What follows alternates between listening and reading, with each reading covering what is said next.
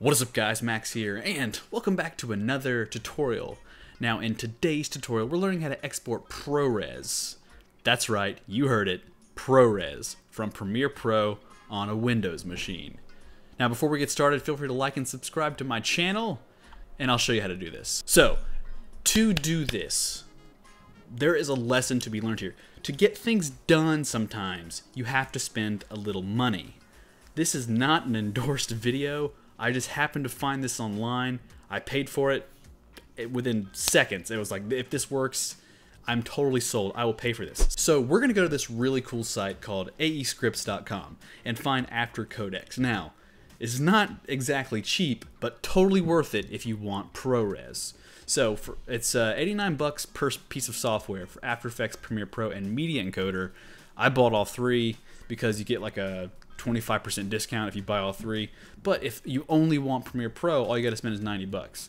Now, if you want to export ProRes from Media Encoder, like queue up multiple files, you can do that as well. But download this, install it. It's really easy to get installed. You have your license key in your account. Super simple. Once you get it installed, hop over to Premiere Pro. I'm sorry if you're upset that you have to spend money to make this work, but like I said before, sometimes you have to spend a little bit of money, and to be honest, whoever made this deserves to earn a little bit of money because this is an amazing plugin for the Adobe suite. I mean, it's been working magic for me. So we're back in Premiere Pro. I have some R3D red footage of a woman cutting carrots, which is just, you know, wonderful. We're gonna go to File, Export, Media, just like any other export inside of Premiere. And once you have your plugin installed, drop down on your format and go to After Codecs. And there you go. You have a couple of different options. You can format from an MP4 or an MOV. In this case, we're doing ProRes. We'll choose MOV for QuickTime. Open After Codec Settings. Once the settings pop open, you'll have this video codec selection. You can choose between all these different settings: ProRes 422 Proxy, LT Standard, HQ, Ultra, which is unofficial.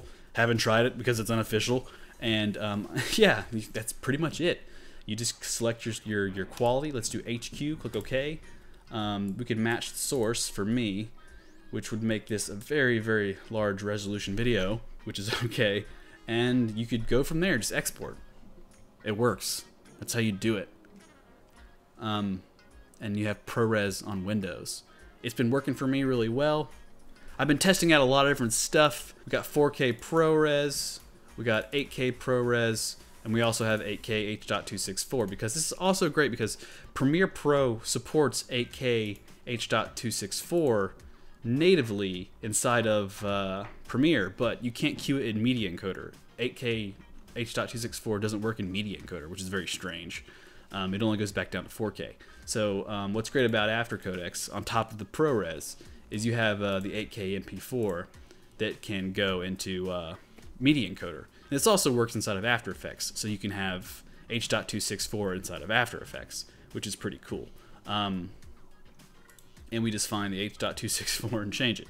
And that's how you get ProRes inside of here. I knew I talked about some extra stuff, but this is super simple, super easy. Really, really cool plugin. You should definitely buy it. I don't know who made it. I don't know what's going on behind the scenes, but some things are just worth it in my opinion. So thank you, as always. I'm Max. Thank you for watching this video. Thank you for being a part of the channel. If you are new to the channel, subscribe, things like that help me out. I'm still growing, still doing this YouTube thing, and we're gonna keep going. I hope you like my shirt. Peace.